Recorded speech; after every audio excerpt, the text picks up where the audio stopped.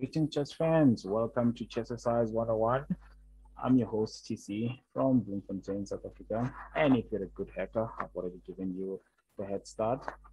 In this video, I'm going to be attempting to analyze the chess game going on between Magnus Carlsen and Ian Nepomniachtchi. Magnus Carlsen is the current reigning world champion. He's been dominating the chessboard for over a decade now.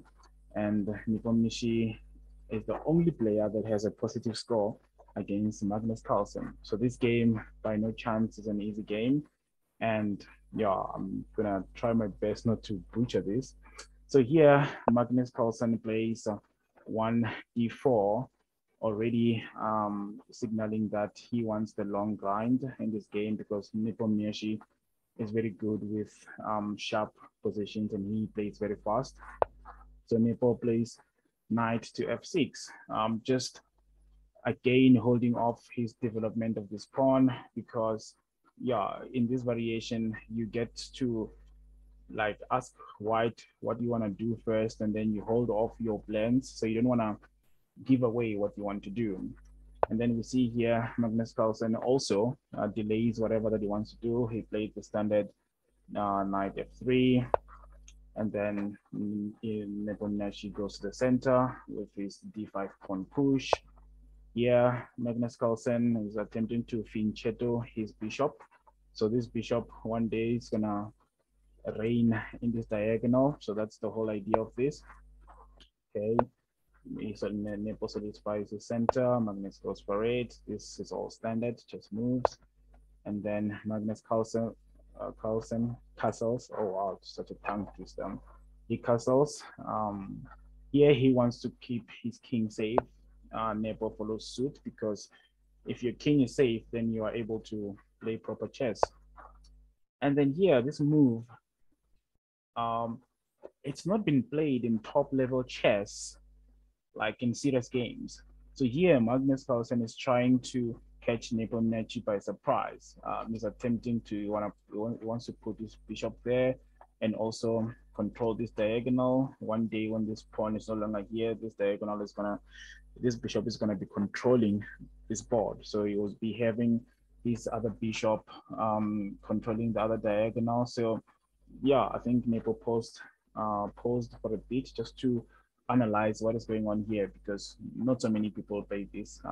So grandmasters, they analyze every move. They know what's going to happen in most likely 30 moves from now.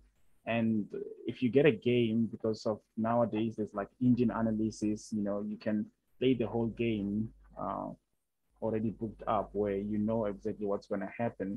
It's the whole thing now. It's all about trying to catch your opponent off guard. And here, Magnus plays a move that's very rare. Let's see how Nepo responds. Nepo fights for the center. He pushes his pawn. Here, Magnus Carlsen takes. That's also like another sort of a bit of a surprise. And then he takes back with the bishop. Magnus Carlsen pushes his c pawn, challenging the center because he wants to free this bishop scope, and he has already done that.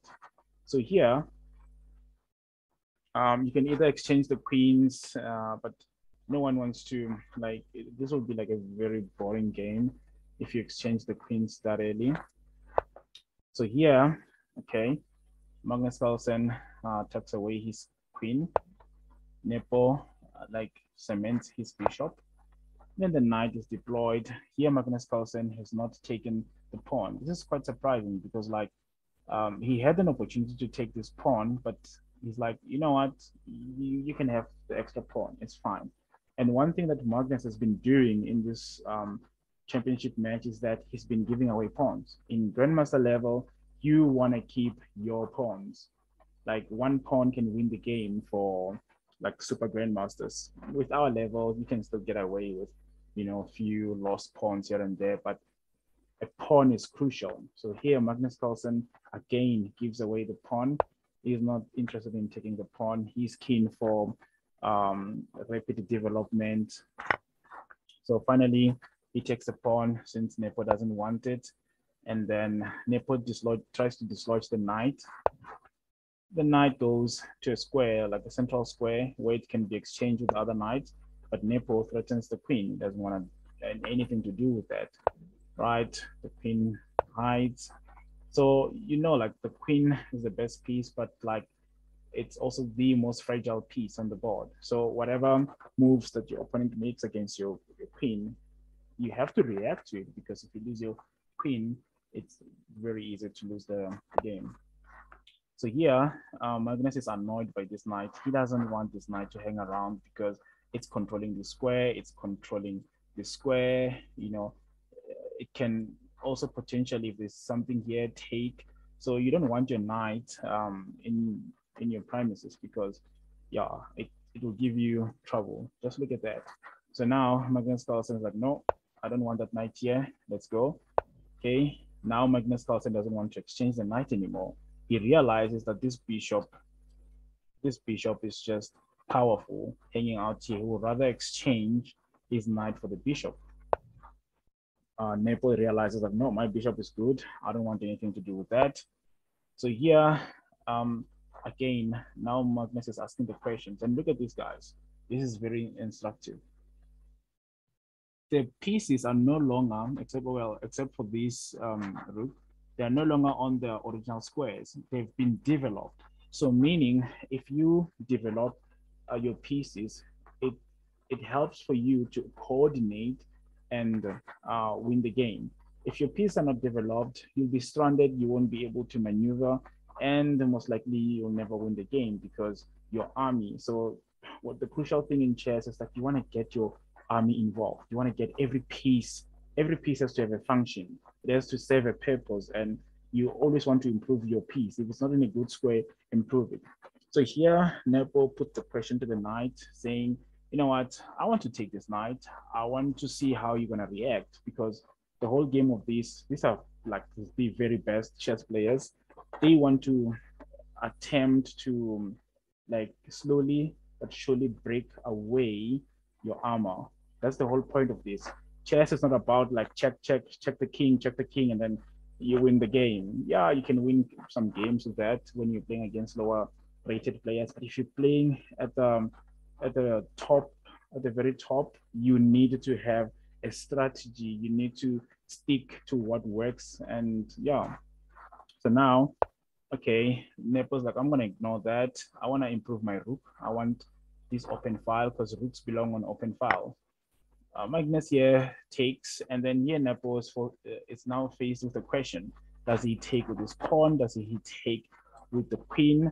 If he takes with like the queen here, and then Magnus exchanges the queen, this might just be one of those games where you can easily grind into a draw. So, and here it also, Magnus is probing like, what are your intentions? Do you want to play for a win? Do you want to play for a draw? So now Nepo decides, you know what? Okay, I think I'm already developed. My bishops are good. My knight can be improved, but I like where everything is now. I'm gonna take with the pawn. So here now, this is the first indication that Nepo is not just playing for a draw. He wants something out of this game because they've drawn their last 5 games, and by no means does that mean that well, you know, they're just drawing their games. It's because they're playing very accurate moves, and there's like there hasn't been any blunder or any major blunder that has been made in the game. So here now, Magnus is like, okay, I'm also gonna improve my rook. I'm gonna put it on the C file since it's open. You've already claimed the D file. How about I also claim the C file for myself? And then now Nepo comes with a knight. Wants to start to ask questions targeting this knight, and also by that decentralizing his knight. Now this knight is controlling this square, is controlling the square, is controlling here. I think in the business we call this an octoknight. Oh, why did I point to the square? Right. So yeah, it's an octoknight. It's powerful where it is. Like that's where you want to put your knights in a chess game. Magnus takes because he realizes, no, that knight is too powerful. And then here, Nepo takes. So you see, he's putting the question to the queen, where are you going to run off to? So Magnus tucks his queen to a2. Then in all the fianchetto moves, you don't want white to own this bishop. So in fianchetto, if you can exchange your light square bishop for your opponent's bishop, do it, because this is the whole point of this opening, that he wants to control this diagonal. So you don't want to let that, you don't want to give that power to your opponent. So Nepo exchanges. Okay, Magnus is forced to take. He checks, and then he's just dancing around a bit. So now here, the crucial thing about this position is that black is actually better here. And so far, white's plan is not clear on what he wants to do. So Magnus, okay, puts his queen in front of the rook. Nepo just improves his pawn, some maneuvering. And also by this time, the clocks are running low. They've already started thinking a lot in this game. Yeah, okay, he improves his king, because you don't want to attack without improving your king. And then it took Magnus almost plus 20 minutes to play this rook move, because he's trying to look for ideas of how things will transpire. I think he's anticipating that Nepo might play rook to c8, and then he's fairly confident that he can hold this position and try to probe it, because black's position right now looks amazing. I think if all the grandmasters that were asked during this game, which pieces will they take, they were saying they will take black, because the king is safe. There isn't much going on there. Magnus Carlsen looks like he's somewhat passive, but these are very like small margins. So here now, okay, everyone was gunning to see this move, rook c8, and now Magnus has a choice. He can either tuck away his queen and play very passively, or not indicate whether he's playing for a win in this game anymore, or he can exchange the queen. And this is like a very dynamic play. Like, this already tells us that this game is not going to end in a draw. Somewhat it indicates that there's an imbalance. So in a chess match, you want to have the imbalances, and the more the imbalances favor you, the most likely you will be to win that game. So now Magnus is running out of time. He's thinking, and then he's like, okay, I'm taking. So he sacked his queen for 2 rooks. Well, in the business, for grandmasters, this is like a normal day. I can only count a few times where I've actually sacked my queen, not blundered, by the way, sacked my queen and then still win the game, because it's still scary. So the thing is that the queen is worth 9 points. The rooks are worth 5 each. So you have 10. And then, what's this? Like, you have an extra piece, but then it's just like fine margins. Your rooks are only powerful when they're connected together. And as you can see here, Magnus' rooks are not connected. This one is on its own lane. So he has to waste a couple of moves here to get coordinated. But then again, though it's very dangerous, there isn't an immediate win for Nepo. But everyone here, the commentators, grandmasters, and coaches, they were like indicating that, you know what, black is doing fine. Black is gonna, I think he's playing for a win. Magnus Carlsen needs to defend for his life here, and you will see some resilience. So here now, the first good move is to centralize your queen. So in an end game, when the pieces taken off the board, centralizing your queen is the way to go, because now it controls the chessboard in plenty direction. Like, it can move in any direction. Like, so potentially these this like is supposedly a winning move for Nepo, but let's see what happens in the game. Here Magnus say, okay, I have a way to protect the pawn. And another chess move or chess engine suggestion was that do not take the pawn, just advance your pawn, because now this pawn is a weakness. So now white is tied to finding a good way to save this pawn. So you don't want to be playing for a draw with white. You want to play for a win. But now with the position Magnus Carlsen has to find ways, and with time running out, your accuracy, yeah, it just goes down drastically. But if you're the world chess champion, obviously it won't just thingy. Here again, Nepo was criticized for a hasty play. He's the one guy that plays very fast, is very sharp, but here he should have like tried to. He still had like 27 minutes, or before he played this move, he still had like 30 minutes on the board. The Magnus Carlsen only left with 9 minutes, so he could have maybe tried to search for a better variation. But the position is complex. There's no clear-cut win for Black. So here Magnus also is running out of time. He plays h4, which in a long run it helps him. But in this context, because I think what was missed here, Nepo in the previous move should have played uh, bishop b2. You know, attempting to want to probe questions about this pawn, and then the queen taking the knight. You know, all sorts of complications that could have led him to win because he has the versus queenside upon majority. So this could have been like a different ending for him had he gone for that, but he missed that because he was trying to put Magnus, like put him on time pressure. And then here he plays another move which has nothing to do with the position. So even at grandmaster level, you can easily miss some things if you're playing for time. Okay, Magnus Carlsen takes the queen to the side, which is not ideal as well, but he doesn't have much time. You know, in 3 minutes, he has to play like 9 moves. So the thing is that they are given 2 hours to play the first 40 moves.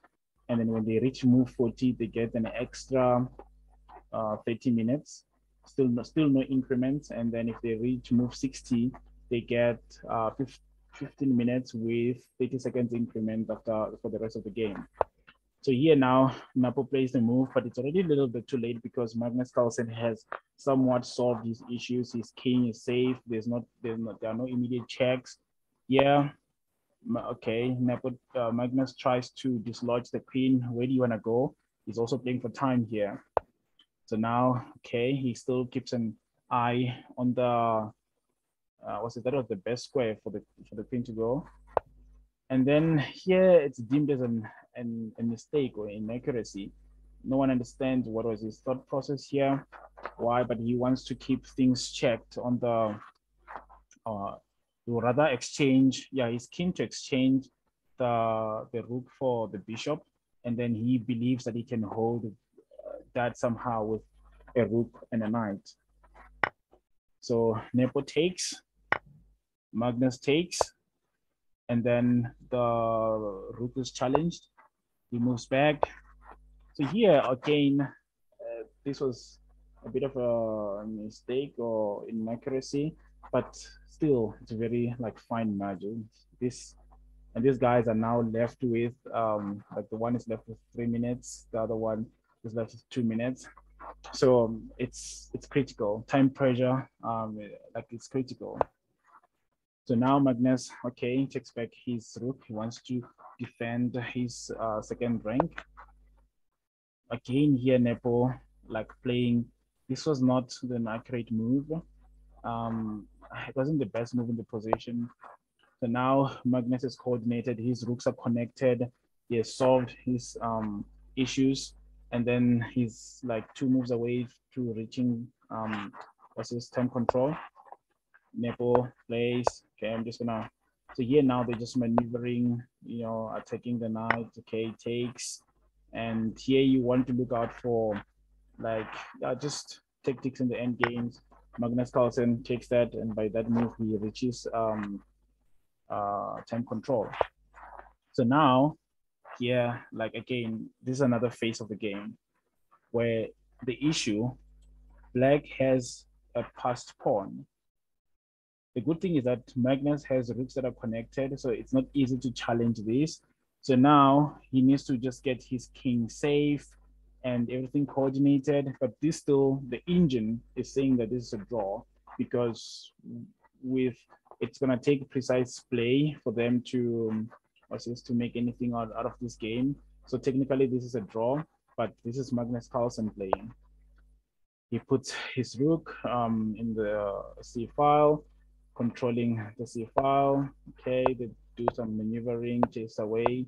Here, Nepo moves his pawn. The pawn is protected by the bishop. It can't do much, but it still can't pass the a2 square. So the a2 square is where like Magnus is holding his fort.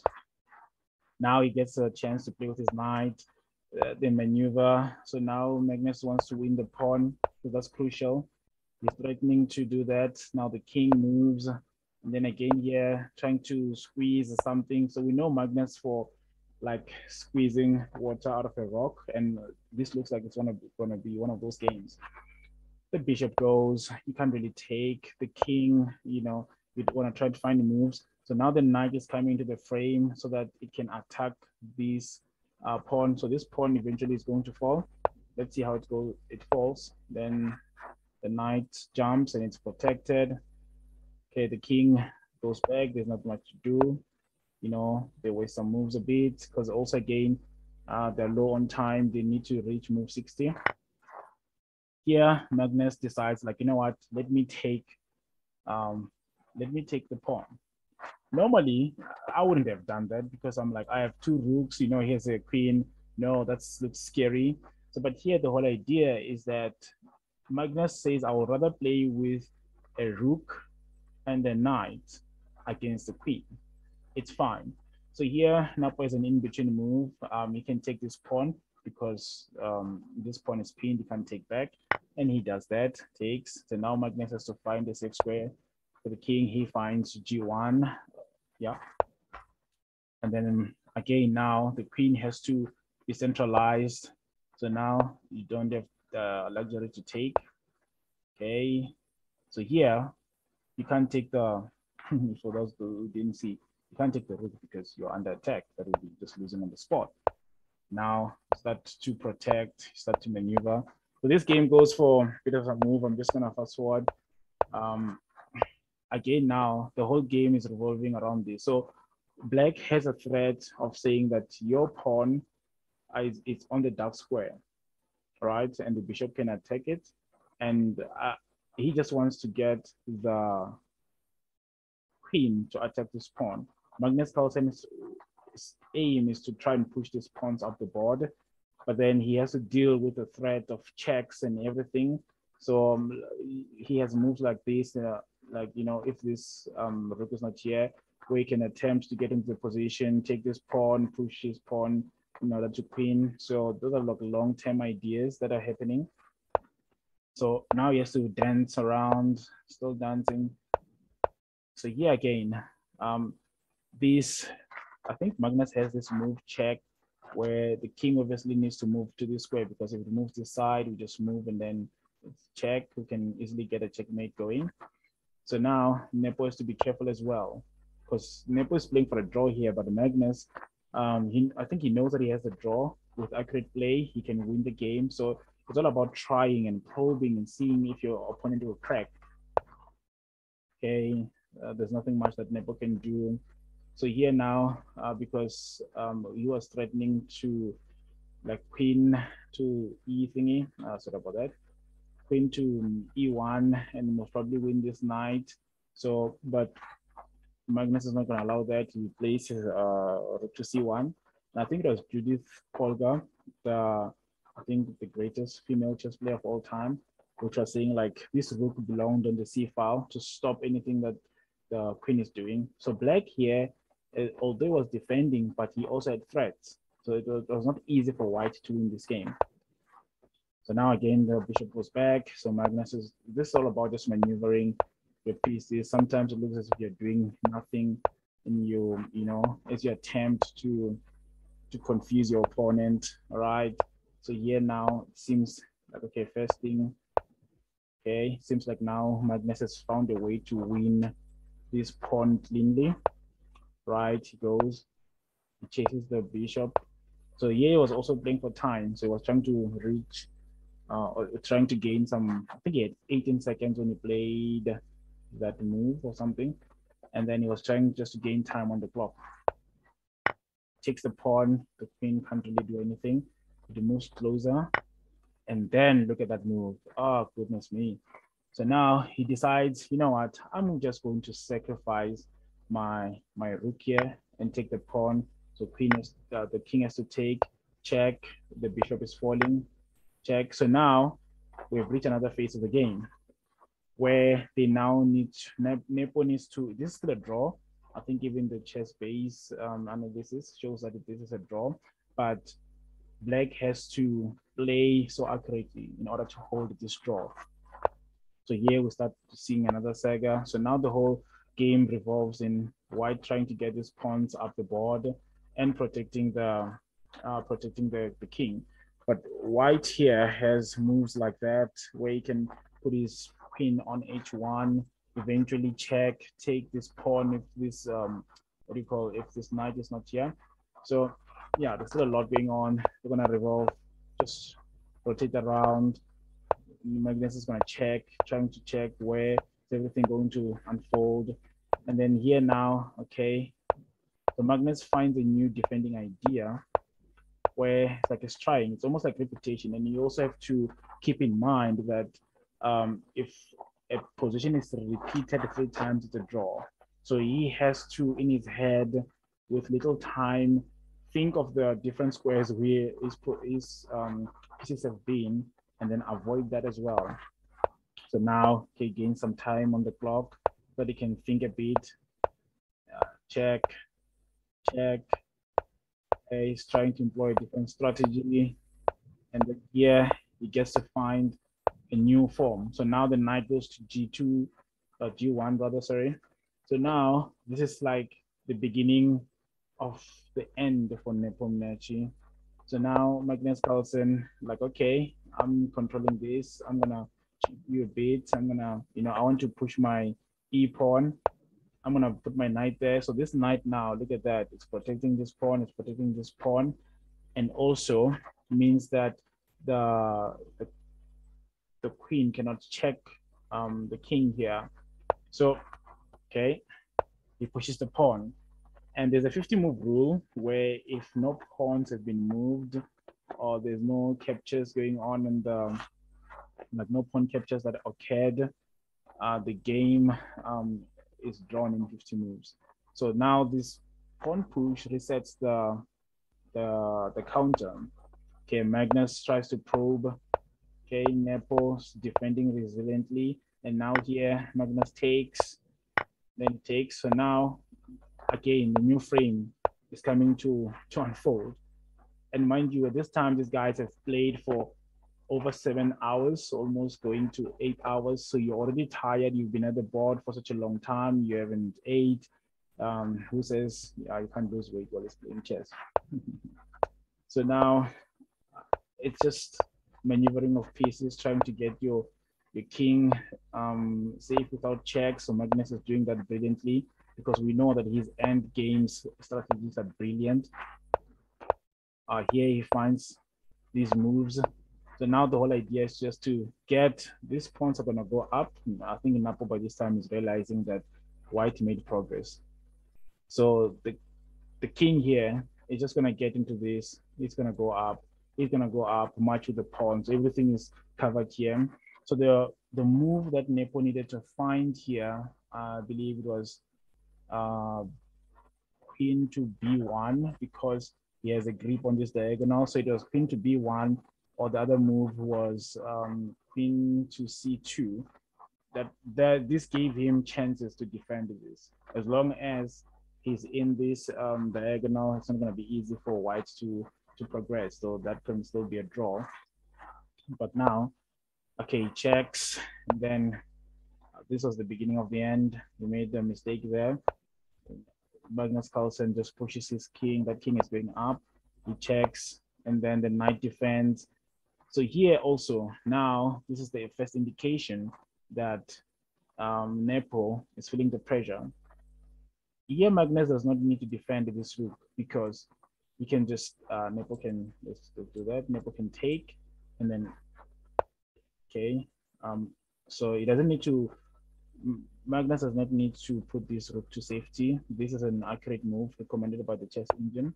So even if Magnus was to take here, let's say if he takes, there's this, check, and then Yeah, it's most probably that's that, and then yeah, here the white is winning.